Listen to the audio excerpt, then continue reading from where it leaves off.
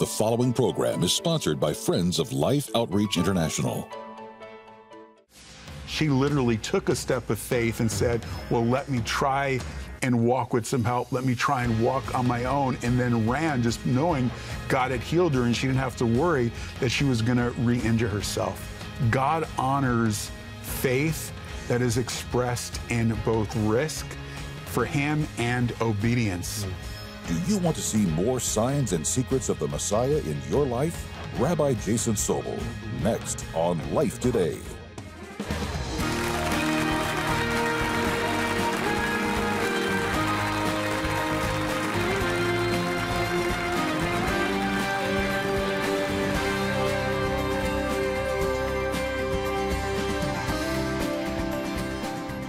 Hi everybody, I'm Tammy Trent and this is Randy Robison. Welcome back to Life Today. I'm so glad to be back again. Honestly, if you missed the show yesterday, we had Rabbi Jason on. He's back again with us today. He has such an authentic voice, Randy. Like the way that he connects ancient wisdom to the teaching of the Messiah. Oh yeah. It's a revelation to me. Yeah, mind-blowing. The last program you were like, wow, right? I know, I couldn't even think of a question. I put my notes down and I was just zoomed right in on him. Just wait, there's more. And by the way, if you missed the other program, it's at lifetoday.org with all of our programs. But we're going to talk through some today that I think really are going to minister to you. And Rabbi, welcome back, by the way. Thank you. It's great to be back. So Thank good you for having me back again. Signs and Secrets of the Messiah. That's your new book. Yes. And I just love the revelation of the reality of Christ through what you're talking about. And it's always fun to talk about miracles. Yeah. And the Gospel of John has always been the gospel that I recommend to people if they're new, you know, and it's just fun to read. And a lot of it's because of all the things pointing to the divinity of Christ, the signs, the miracles that really tell us who he is. There's a couple of those in John that you really relate to. I'd love for you to kind of usher us into these and maybe even tell us how they've played out in your life as you've seen it. Yeah, absolutely. I mean, one of the reasons why we wrote Signs and Secrets of the Messiah is that we really want people to find hope and healing and wholeness in him. That's part of the supernatural, miraculous work that Yeshua, Jesus, does in our life. And the first one I wanted to chat with you about is the miracle of healing. And the miracle of healing chapters in Signs and Secrets is talking about the man at the pool of Bethesda, John chapter 5. Here's a man who had been an invalid, hadn't been able to walk 38 years, maybe his entire life, or certainly from the time that he was young. And Jesus comes and encounters this man and asks him, do you want to be made well? And when you think about it for a moment, it seems like a silly question, like, do you want to be made well? Like, who wouldn't want to be made well? But here's the reality. The reality is that oftentimes, like, and we're going to see this is important, this connects back to the children of Israel who came out of Egypt, right? Oftentimes when we've come out of a season that's been really difficult, where there's been sickness or trauma or pain for a long time, that oftentimes defines our identity. It becomes so part and parcel of how we feel, how we see ourselves, how we interact with the world, that it's hard to see past that. And that was like the children of Israel when they came out of Egypt, right? They're free and they're like, man, we missed the food back in Egypt. Let's stone Moses and go back because the cooking's better. That's like crazy. But there was a slave mentality. There was a victim mentality. They were struggling to move out of the past season. They were stuck. And this man was stuck, right? And when Yeshua asked him, do you want to be made well? He's like, well, I don't have anyone to pick me up when the water stirs and put me in, and the angel. It's not what Jesus asked. He didn't ask, why aren't you well? The question is, do you want to be made well? And the reality is, hope deferred makes the heart sick. And what's interesting, a key detail in the story, this man could not walk 38 years. There's a reason why it says 38 years. Think about it for a moment. When you ask most people, how long did Israel wander in the wilderness, the answer is usually what? 40 years. 40 years. Correct, but not totally correct. Israel was in the desert for 40 years, but they wandered as a result of unbelief for 38 years. Really? Wow. Deuteronomy tells us this in the opening chapters. See, 2 years God was helping them build the tabernacle. He was giving them the 10 Commandments. He was preparing them and purifying them and healing them to go in and take the land. Yeah. It was in the second year that God says to the children of Israel, go up and take the land, sends the 12 spies in. Oh, okay. They come back with an evil report, says there's giants in the land is good, but there's no way we're going to be able to take it. And the people lack faith, they don't believe, and because they didn't believe, that entire generation wanders in the wilderness. That was 38 years. Wow. This man was representative of the children of Israel who came out of Egypt and because of their unbelief wandered and died in the wilderness. And Yeshua is saying to this man, do you want to be like the 10 spies and that generation who died in the wilderness 38 years because of their unbelief? Do you want to remain stuck in the past, stuck in the past trauma?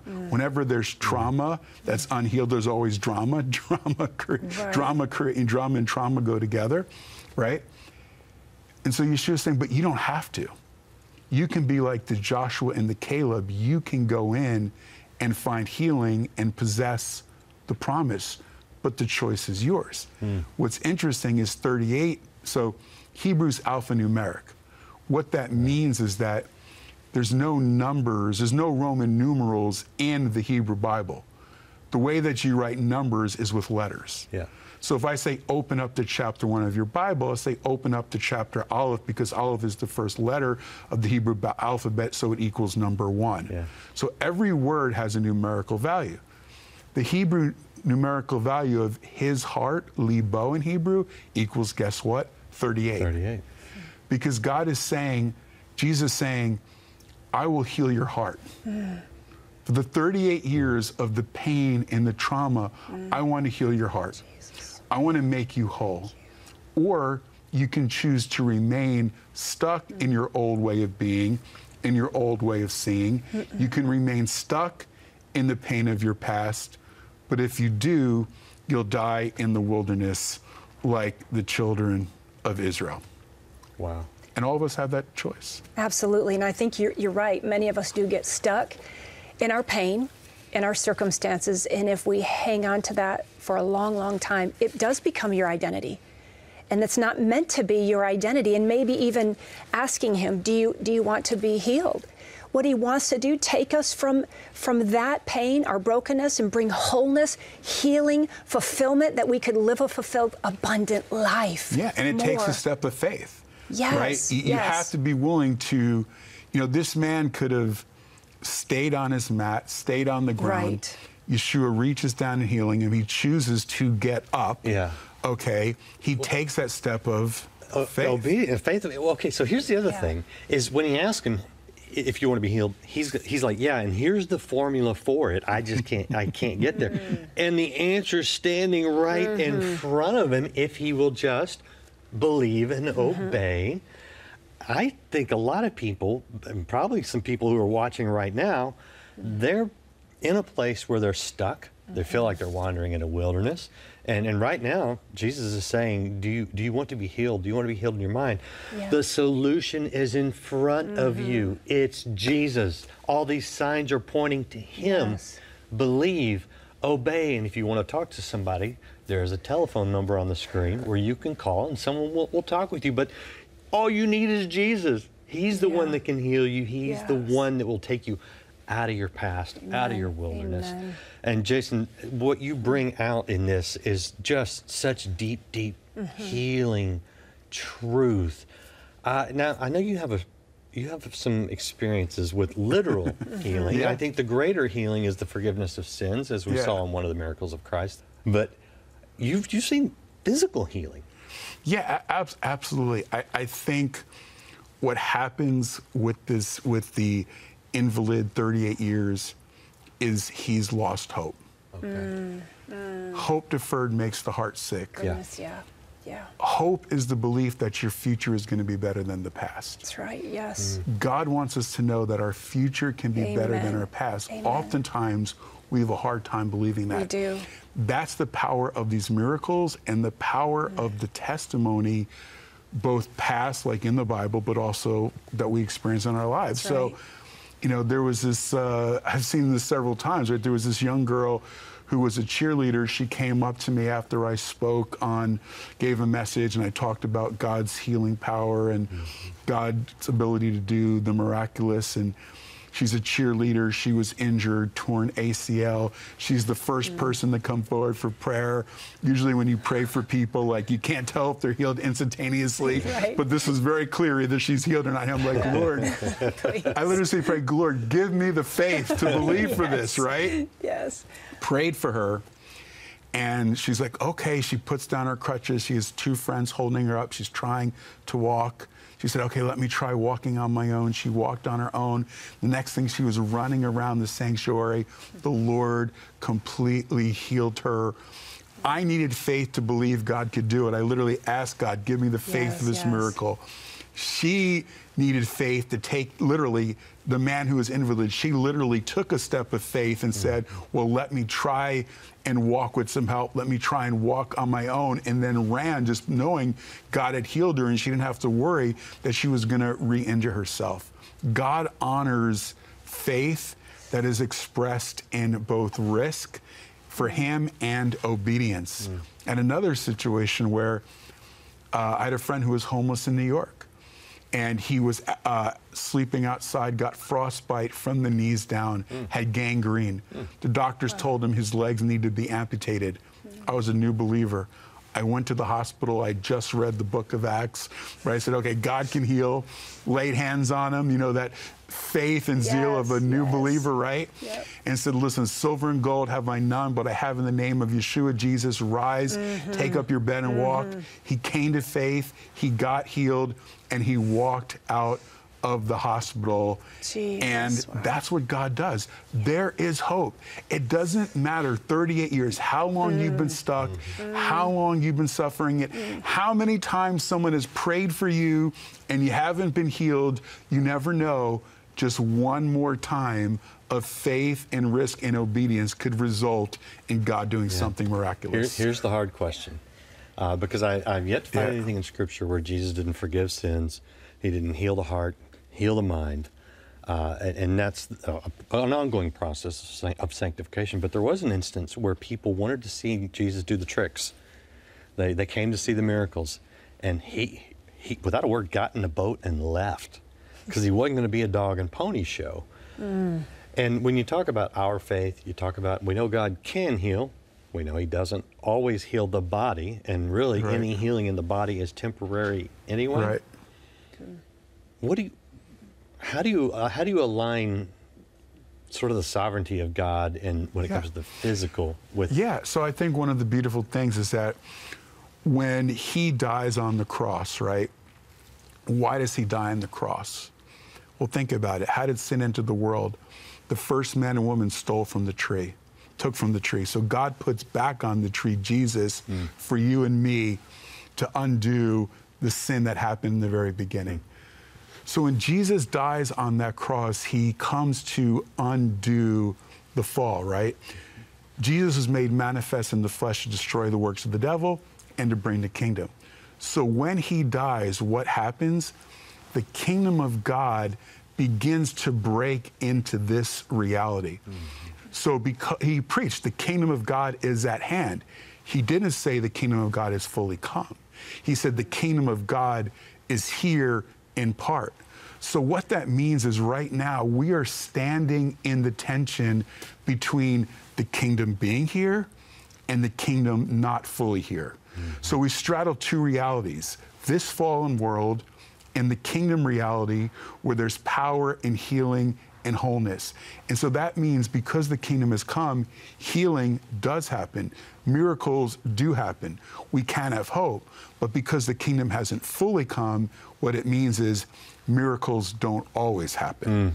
But they're possible and available to us right now. But the goal is wholeness. It's not necessarily physical healing, it's spiritual wholeness, is it not? Because that's what we see in the nobleman. There's these four, we talk about in the book, there's these four aspects. There's spiritual, which is the most important. There's emotional or inner, right? There's relational, and there's physical. You know, physical is the one of four aspects of this reality of the healing, transformation, and wholeness God wants to bring in our life. And this actually connects to another miracle, which is actually a miracle found in John chapter 4, which is Jesus heals the nobleman's son in Cana of the Galilee. Yeah. There's a royal official, son is sick, comes from Capernaum. I love taking people to Israel, by the way, doing tours. You see all this, right? Love it. Love going to the places where the miracles have actually happened. Yeah. Capernaum, he comes to Cana, says, my son's sick. Would you please come down with me and heal him? Well, here's the interesting thing about that, right? Jesus heals this man's son at a distance. What's interesting, he says, my son is sick. Well, the Hebrew word for sick is the word for a man is a chole. What's interesting is that the word for sickness in Hebrew, the root of it, or a hospital in Hebrew is the Beit Holim, the house of the sick, comes from the word chal, which, by the way, equals 38, which ties back to the other miracle. But it means, the root word for sickness in Hebrew means to bore out, to make hollow, or to make empty. So sickness is a result when something that is there goes missing. Then a vacuum is created. That vacuum creates a space for the sickness and the unhealthiness to be able to enter. So here's the point. When God creates the world, he creates it to be filled. Before it was filled, it was chaos, it was void, it was empty, until God said, let there be light. When Jesus cast out the demons, he said, listen, casting them out, if you don't fill them with my presence, the demons will come back even worse than before. Why? Because space is created to be filled. Either it's filled with God and it's filled with the good things, or it's going to be filled with demonic things or addictions and things that are unhealthy. Right? Now, what's interesting is that I had this, God spoke to me one time and he said, holy, holy, holy. But it wasn't the Isaiah 6. It was H-O-L-E-Y, H-O-L-Y, W-H-O-L-E-Y. And what the Lord said to me is that all of us, before we know the Lord, as we come to know the Lord, we have holes in our souls. We have places where there's void. We have places where there's a vacuum. We've got things that we filled in our lives that are not healthy. All of us have those holes, okay? But he wants us to go from being holy, like holes in our socks, right? He comes in, and by his holiness, he brings about wholeness in our lives. And there's a wholeness in our lives that completely changes who we are. And that's what he wants to do that's the in beauty. our life. That's the redemptive beauty. Okay, I got a bunch of other points right here about these miracles that we did not even get to. And so, Tammy, I want people to support the outreach today and request signs and secrets of the Messiah. So when you call to give to the ministry, make sure to request this book, because we want to make sure to get it to you. I'm so grateful for you, Rabbi.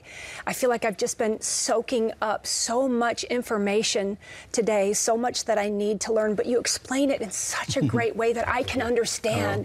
So thank you for that, and it makes me want to dive in more. And I think this book and many of your teachings are going to be great for me to grow in my relationship with Jesus. Thank you for that. So grateful for you. We're grateful for you as well. And if you've got just a minute to hang out with us, I want to share something really, really special with you right now. So take a look at this. These are tough conditions. These people are living in absolute poverty. I'm sure it's hard to just provide for your family. I don't know what they have. I don't know what their need is. But I love that I don't have to figure it out. God just sends us. He sends us and he says, show up.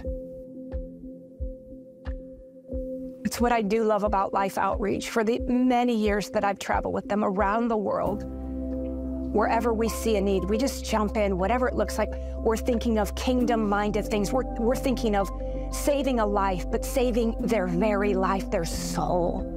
That's, to me, that's the gospel, what it's all about, spreading the love of Jesus Christ and sharing the good news of Jesus. You know, James and Betty started this Christmas Shoes and Smiles years ago. And I think their heart was absolutely about just showing the love of God, especially to these children all around the world. And it's so, so wonderful. The joy they feel getting something brand new. Gosh, it just could change everything for you. Oh my goodness, baby, you need these shoes. These shoes will protect their feet, will keep them from danger, keep them from infection, from injury, from hookworm, and could ultimately lead to death. This is an important need right now all around the world. So if you've given before, thank you so much. If you've never had a chance to give to this ministry, this part of it, Christmas Shoes and Smiles, then I would encourage you, make the best gift that you possibly can. We want to keep putting shoes on children all around the world. We want to do it all. It's been a great year. It's been an incredible year of ministry, whether it's been water, whether it's been food, or whether it's been shoes right here. We are so blessed to do kingdom things. And together, we are changing the lives of people all around the world. We couldn't do it without you. We love you. We appreciate you. Thank you so much. Honestly, I love watching that. It's like the first time I've actually seen it all put together. What a beautiful trip to Central America that I was privileged to go on and meet so many beautiful people and so many people with great need, whether it's us stopping and praying for them or me getting the chance to put on a new pair of shoes. I love this part of our ministry. It brings me so much joy. It brings me a huge smile, and I know that it changes the life of these children, bringing them joy, bringing them a smile, especially at Christmas.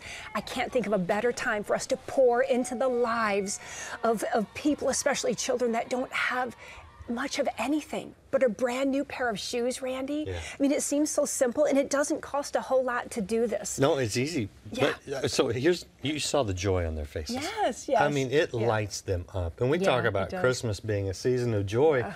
My goodness, this is your opportunity to do something that really will bring joy to a child, but also has the potential to be a real health improvement. Absolutely. You could see some of the danger of some of the feet and the toes and the cuts. And I mean, it could actually, and we've heard of many stories before where they have died from that because they're not near a clinic or a hospital where they can get care to take care of that. So for us to be able to put on a little shoe like this, look, it almost fits me.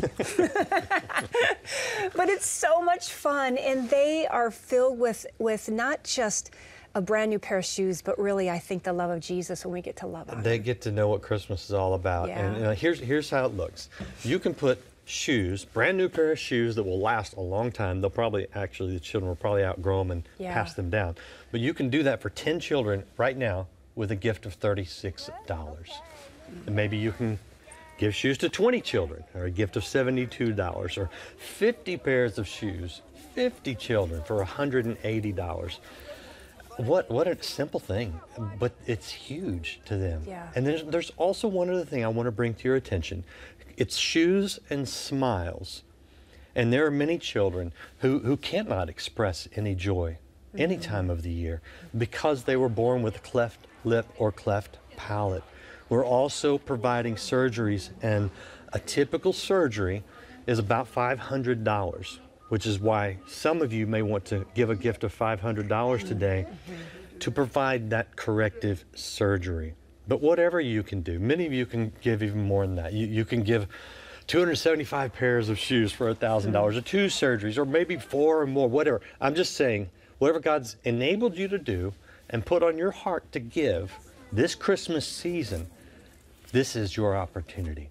You can share the love and the joy of Christ through these shoes, through these smiles. Will you do it now? Go online, go to the phone, make the gift that God puts on your heart, and let's make Christmas special. Poverty is a killer, and because of it, children needlessly suffer, not only from a lack of food and clean water, but also from a lack of things we often take for granted, like a simple pair of shoes. Far too many children living in extreme poverty have never owned a new pair of shoes. And while that may seem minor in light of all their needs, walking with bare feet puts them at risk of life-threatening infections and disease that could lead to crippling consequences, and even death. By responding today, you will help secure and make ready 150,000 pairs of Christmas shoes to be shipped and delivered to children around the world, just in time for the holidays. Your gift of $36 will help provide 10 pairs of shoes. A gift of $72 will help provide 20 pairs. And a gift of $180 will help provide 50 pairs of Christmas shoes for children in need. As a thank you for your gift of support, be sure to request the beautifully crafted green crystal shoes ornament, a treasure to display at each Christmas. With your gift of $100 or more, you may request this keepsake boxed set featuring 3 of life's crystal Christmas shoe ornaments. Finally, please consider a gift of $1,000 or more to help provide over 275 pairs of shoes, or 2 children with corrective cleft lip or palate surgeries. With this gift, you may request the beautiful bronze sculpture Consider the Birds. This is the last week. Please call, write, or make your gift online today. I hope you are going online or going to the phone. Make the best gift you can. This is the last week. We got to wrap this up and make it a beautiful Christmas for so many people. And you know what? You can get yourself an early gift when you request Signs and Secrets of the Messiah. And Tammy, I know this has blessed you. It has. It's been a huge revelation to me. I can't thank you enough for this. This almost a fresh start in my life. We pray that it's a fresh start for you as well. If you're watching today, dive all in, seek, and you will find. Thanks for watching, and we'll see you next time on Life Today.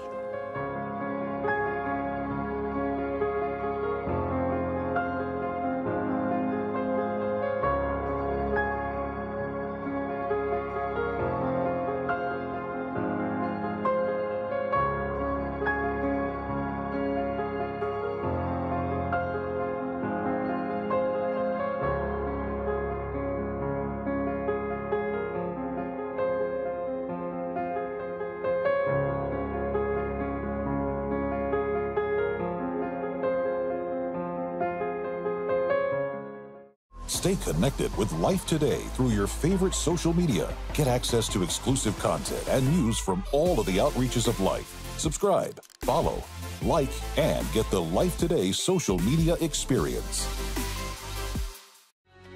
One of the most feared men of South Florida and leader of a notoriously violent gang, the Latin Syndicate, Rene Martinez, now helps others get free.